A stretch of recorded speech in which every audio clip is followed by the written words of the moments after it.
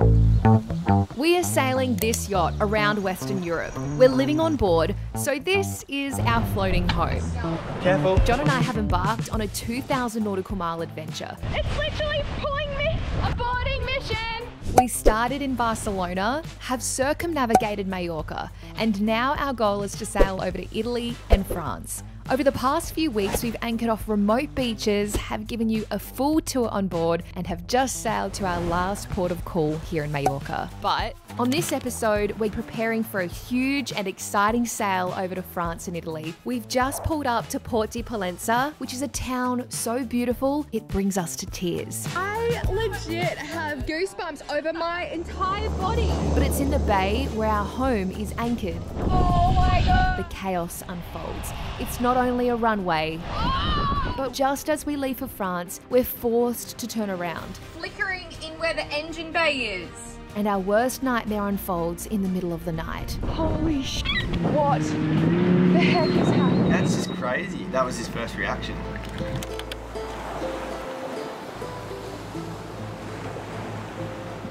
We've been sailing for most of the day, 7 hours straight, and we've just arrived to Port de Pollenca. Excitement is high because this is our last town we're stopping at in Spain. Port de Pollenca. What is it, Pollensa? Something like that. Is it Pollensa? Because it has the C with a little... Definitely not Pollenca. We are at Port de Pollenca. No. De Pollenca, mate. We have just had a beautiful day sailing today. It's been huge. 7 hours, but we've just arrived to Port de Pollenca. We had a really productive sail here. Are you enjoying the nav station? Just, I think it's this is actually an editing station. This is a raw behind the scenes of running a YouTube channel from a boat. like, look at all these SD cards. Another one here in my GoPro, and 3 solid state drives and another hard drive. It got so hot today that midway I just had enough. I had to jump in the water. It was very scary, very nerve-wracking. Do you want to climb? Yes. It's gonna be interesting. So scared. John somehow lifted me up with one hand. Oh my God, you're so strong. Refreshing, but salty. I just had a shower before arriving here, a really quick brief one. On board, we're trying to conserve our water as much as possible. So as we're shampooing, the water goes off, scrub it up dub, then the water goes back on. So we're just arriving to Port de Pollenca. I'm so excited because it is so mountainous here, but not only that, the town looks historical. It looks different to all the other Spanish cities through Majorca. I'm so excited to show you this place. We're gonna put down the anchor. Welcome to a day in the life on board. I'm not gonna lie, we have a lot to get done while we're here. And one of those jobs I was tossing up whether to take you behind the scenes for or not, but I think you're gonna like it, so let me explain. I've been trying to figure out a way to replace my income while we're living on a boat. As most of you know, it's been about 2 years since I quit my job and left the 9 to 5. We're teaching Cal some videography tips here. I don't know if you can see wide angle. I hope so.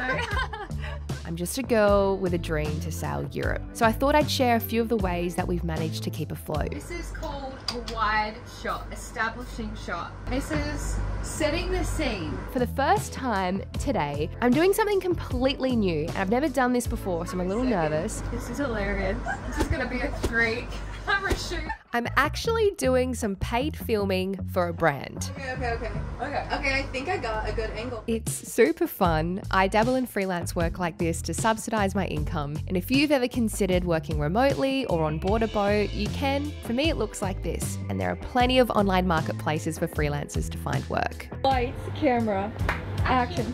Like this. And squeezing it in before dinner to help pay for dinner is called compromise and balance. So I hope you enjoyed this behind the scenes. So as we were filming this little brand thing, I noticed a couple of people, well not a couple, 6 people eyeing off the boat. They've just sailed from Antarctica. We've just invited them on board. Hello. How are you? Good. Kristina, how do you do? I'm Nicholas. Nice You're the first strangers we've had on the boat. First one. Very nice boat. You guys just came from Antarctica? Sailed from down there? Yeah. That is so cool. So cool. We were intrigued in their story, Where are you from? Australia. but as our neighbours, they were intrigued in ours and the boat we were on. So we explained how it all started and how we got here in a nutshell. This is my boyfriend. So John was a pilot. He was stood down. I was a journalist, and we've never sailed. No one in our family had sailed. John and I always wanted to sail in Europe, so we decided to just buy a boat. So we bought a 50-foot big boat, one that made our hearts fall out of our chests. Your first experience? First experience, but we had 5 days confident crew course. Yeah, 5 days. That's it. 5 days. So if you're new here, our boat journey started 2 years ago. Feel free to go back, watch our mistakes, plenty of mistakes, our growth, and how we ended up on this brand new Jeanneau Yachts 55. But right now, we're getting hungry. Our last dinner in Spain is calling, so we quickly showed our neighbours around. Next minute. Big salon, eh? Yeah, big We saloon. can dance here. You can dance. You want to dance? I can dance. And somehow, here we were, dancing with Narciso from Chile on the back of our boat. John, you better watch out. Oh my gosh, that was so fun. Good dance. Ready? Oh, Kristina died. Yes. Okay, so where were we? Dinner, that's right. As we tended ashore in our dinghy, Yeah. I'll fill you in on the exciting plans to sail to an incredible French island to our east. It's called Corsica. In 24 hours, we're meant to leave Port de Pollenca and start the 300 nautical mile sail. But some safety concerns have propped up and it's thrown our plans into chaos. So we're having to come up with a solution and fast. I'll explain once we have some food in our bellies. Down this way or that way? Rock, paper, scissors. I'm this way, you're that way. Alright, which way is that? This way.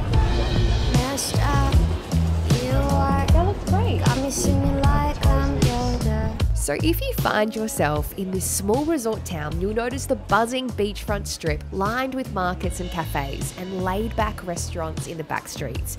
We find a spot, order wine, and start talking about this crossing. Oh, you want me to say when? When? You see, we should be able to sail straight across, but instead our route is about to turn into a marathon. John can explain. I just can't accept that we can't go straight across.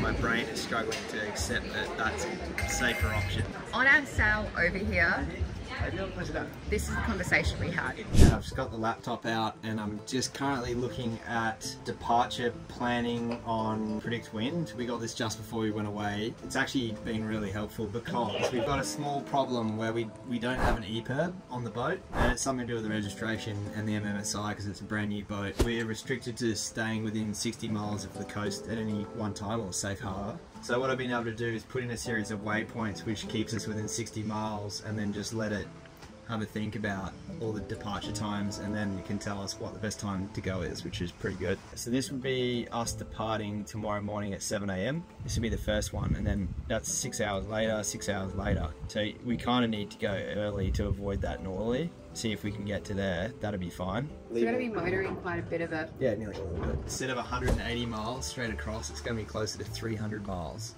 I don't know if that's safer or not, because you're spending 3 days at sea versus like a day and a half. So I don't know that it's safer necessarily, but that's the rules, so that's what we've got to work with. We've got a PLB, like one of these, but it doesn't meet the requirements for the French. And the reason why it doesn't meet the requirements is because this battery runs out in 24 hours, but an EPIRB runs out in 48. That's right. The EPIRB's registered to the ship with the ship's MMSI, so when you set it off, they'll know who you are. So it's down here, and these are the waypoints. We've got to go around to the bottom of Corsica. So close. It's so close yet so far. Yeah, I know. I don't think I've preferred myself for 3 days yet. Like I feel like I'm burying my head in the sand and just hoping for a miracle. And if that doesn't happen, then I feel like can we just go and like risk it? We can just turn that way and go down. Put that lane away. It was so tempting, but we got to do the right thing. Oh my gosh, that looks incredible. Just to give you a perspective, that is how big it is. And besides, we've heard so much about Pollensa, there's no way we could just sail past. I thought this was the historical area. It is not. The historical area is about 15 minutes away from here. So tomorrow we're going to jump on a bus. We're going to make our way there. Bon appetit. Oh, hang on, where are we in Spain? What do you say in Spain? I'll get back to you.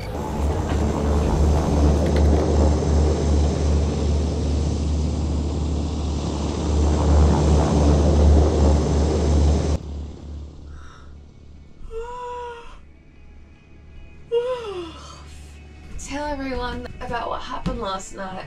Did you want to tell them? No, you can. It was so hot. There was no breeze. We left this hatch open. Oh my gosh, mozzies came in. We were up for like an hour swapping them. And it was so hot I couldn't go back to sleep. So I decided to make my little bed out here. Did you sleep better, John, after I came in here? Yeah, I did. Good morning. In other news, I need to clean the paddle wheel and I'm looking for a volunteer's toothbrush. Rock, paper, scissors. The paddle wheel is literally directly under the boat. As water flows over it, it spins and tells us how fast we're moving through the water. But from time to time, growth gunks it up and it stops spinning, something we need to address before our big crossing. Oh, by the way, I'm wearing your undies. I'm not sure if you noticed. It was like the middle of the night. I couldn't find my shorts, so I just stole some of yours. While I clean up the saloon, John's getting in the water. He lost rock, paper, scissors and is armed with his toothbrush. Not mine.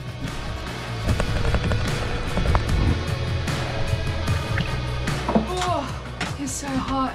We're getting ready to visit the ancient town of Pollensa this morning, nestled in the northern cape of the Tramontana Mountains.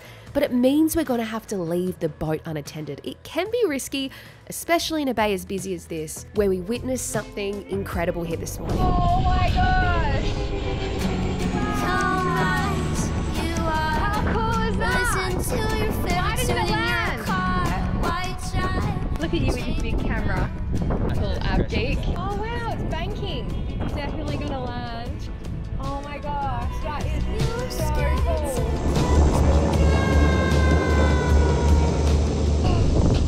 This could be the one.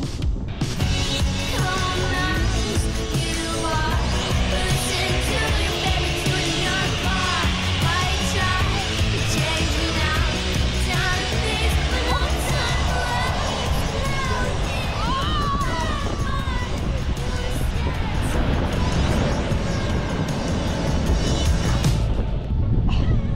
That is so cool. Friend at geek, listen to it. Oh my god, the video was.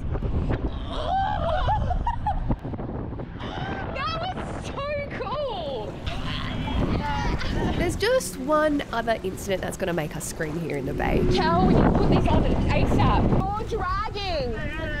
But first, we have an exclusive deal from our sponsors, Surfshark. So I'm just booking some flights online. We have a really exciting trip to New Zealand coming up, which I'm really excited to share. We're going to be filming when we're over there. But just quickly in relation to these flights, the more that I search, the more the prices are going up. And if you've ever wondered why this is, let me explain. Airline, car hire, and hotels use something called dynamic pricing, which in simple terms means they're using your location, your IP address, and your browser history to determine specialized pricing, which is unbelievable. But we have a little hack to beat the system, so let me show you how Surfshark works. So right now, I'm physically here in Spain and I'm using a Spanish server. I'll search for our flight, Brisbane to Queenstown, on the 30th, you'll see the price comes up as $733. So you can take note of the price. Now, if I quickly clear my cookies and browsing history and select a different server, let's try New Zealand. Let's see what happens. The price comes up as $686. So that's a difference of around $50. It's the best hack ever. And the cool thing is you can try it over and over again until you get the cheapest price. So we use the Surfshark app on our phones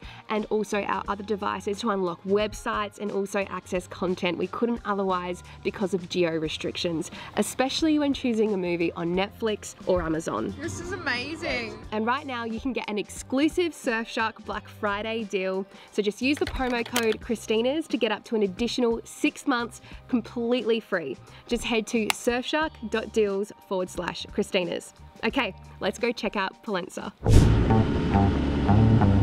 That is a terrible kill call, John.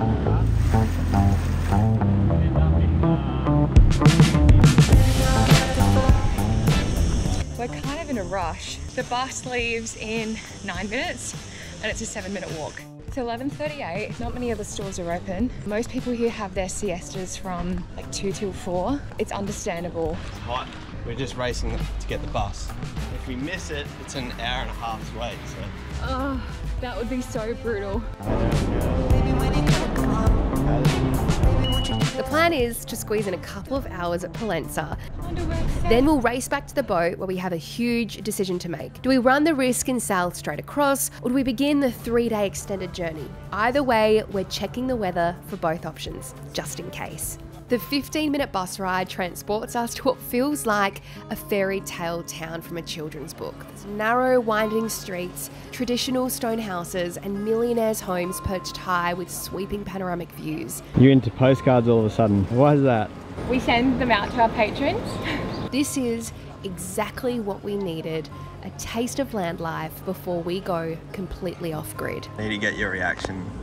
It must be delicious. This is watermelon and mint fresh.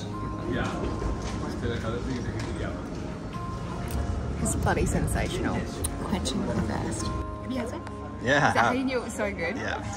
There are 2 incredible reasons why this place hit different. Kel's super emotional today. I'm crying. It's hit her. You can't tell if it's sweat or tears, but it's half and half. I guess this is a really special day today because it's 1 year since Kel quit her job. She's here in Europe for the very first time. This is a brand new continent and it is overwhelming, right? Yeah. It's so beautiful that it literally like makes you emotional. I just walked into that church and it just like hit me all of a sudden. I was like, what am I doing here? Like, this is just crazy. I don't know. Yeah. I had that feeling when John and I went to Rome for the very first time and we saw the Colosseum. I remember just like tearing up. Yeah. Yeah. And like watching you tear up, it brings that all back. The memories are flooding in. The background, John and I met at school. We've been with each other since we were teenagers and together we saved hard. And our first trip to Europe was when we were in our mid-20s. I've pulled out the archives for this and I've since realised we actually had a bit of a passion for film well before YouTube even existed. But at the time, we found a cheap cruise and it stopped in Rome. And it was when we visited the Colosseum that I first felt overwhelmed by travel. Tears welled up in my eyes, just as they do for Kelly today. And it feels like we're all experiencing Europe for the very first time. Isn't that beautiful though? We just had a group hug. John, can I ask you a question? Have you ever gone to a place as a bloke that makes you feel something? Well, like McDonald's. And just ahead of us, staring us right in the face, are the Calvary steps. Each step represents a day of the year. Today's 1 year. Kel has quit her job and we're just about to do these stairs and it just so happens that there's 365 of them. Why am I gonna cry now? Now we're going to go on each one and Kel's going to show us a photo from every day of the last year. What are the chances of this? I legit have goosebumps over my entire body. Dude, that's ridiculous. It's For 35 Kel. days. This is my moment. At the top. That literally has to be fate. How do you even orchestrate that? Oh my, it's literally a divine path. Waiting in the undertow. It was on about the 90th step, or 3 months into the year, where something truly magical happened for both of us. This is about the time of the Annapolis Boat Show, Yes. where we were this far away from each other and yet didn't know each other. Yeah, how crazy. I was taking a photo of sailing the Vagabond's boat and I Kel. was in said photo. Yeah. So crazy. So crazy. It's funny talking about the Annapolis Boat Show because that was a really like pinnacle time in in John and my life as well, because we had just sold Takana. We were boatless and we're confused as to how our future looked. We knew that we wanted to get on a boat again really soon, but we also knew that John had to go back to work. But it was at the Annapolis Boat Show where we met the CEO of Jeanneau and Paul Fenn, and that's when they offered us the 55 all those months ago. And you know, here we are right now on her, and that boat show obviously is so pinnacle to this trip. Kel being on the trip, us being on the 55, us being here in this very moment, all happened because of that one show. It's funny how you have like these sliding door moments, or these moments that happen for a reason you can't really explain until it just clicks. You realize, wow, like if we didn't go to that show, how would this year look? Okay, this walk is taking way longer than what I anticipated. Guys! Sweaty group hug, sweaty group hug. While I was waiting in the undertow.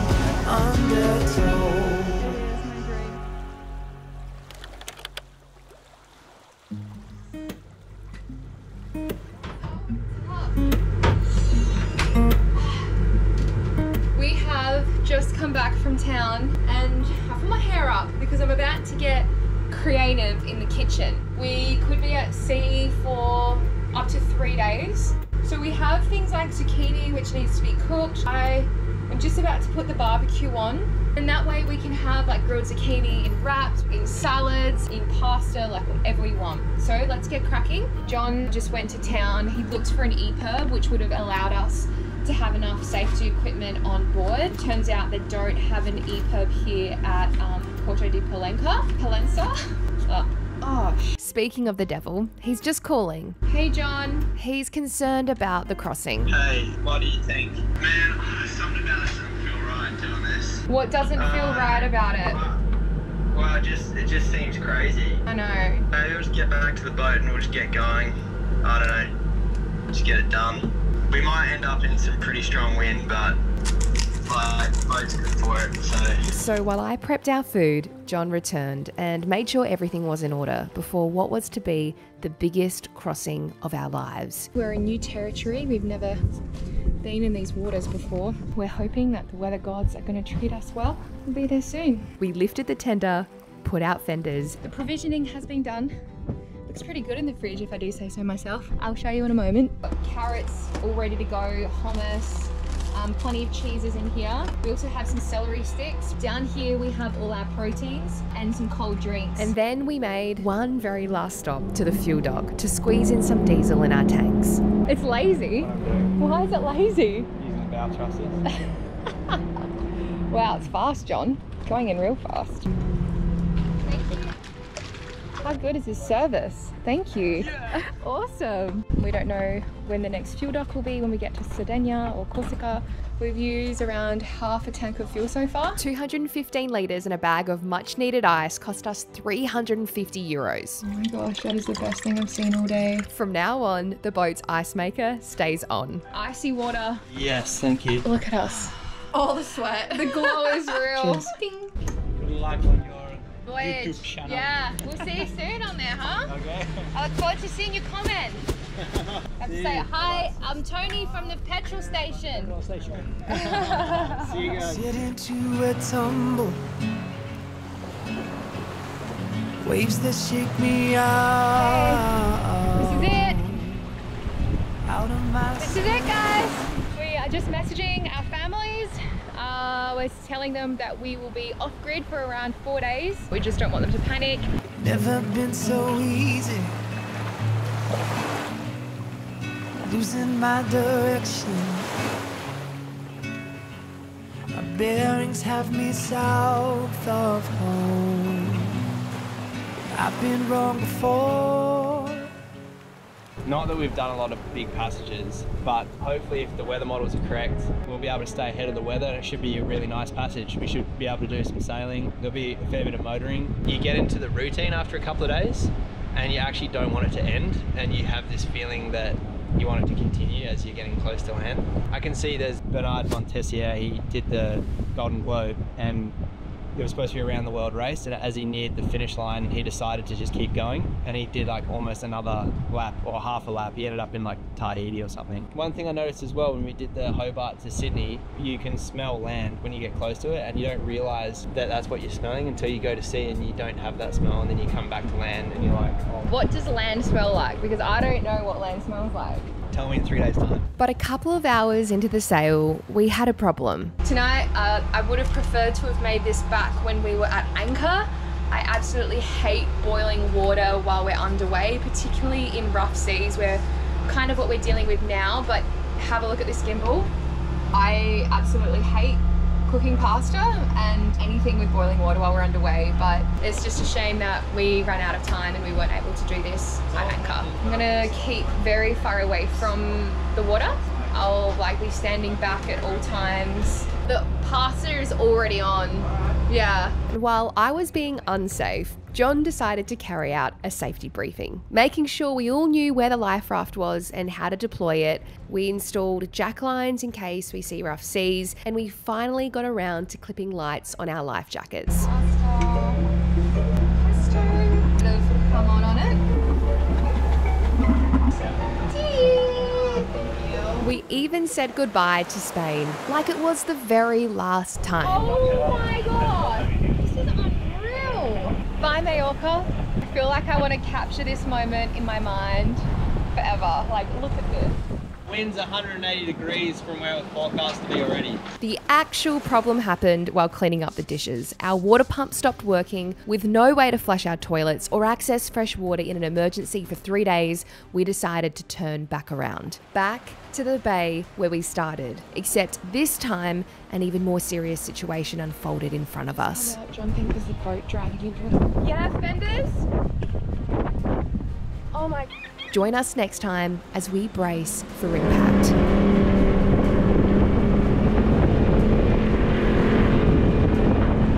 Oh my god. What the heck is happening? It's free to click the like button and it's a huge support. We'd love to hear from you in the comments. And if you'd also like to support us further, join our crew on Patreon for extra content and giveaways, and go check out Surfshark, our amazing sponsor of this video. What was in that gelati?